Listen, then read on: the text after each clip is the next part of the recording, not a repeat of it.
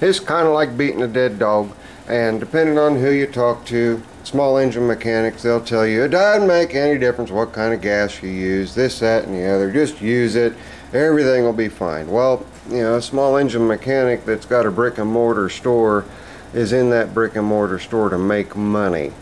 And in order to make money, there's a relatively decent chance that they're going to stretch the truth or tell a little gray lie, and that would be that ethanol in gas won't hurt anything.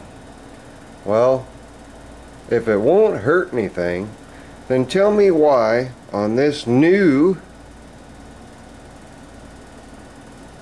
zero-turn Husky riding mower does it say right on the cap, max of 10% ethanol in fuel, do not overfill, higher than 10 E10 fuel, voids warranty.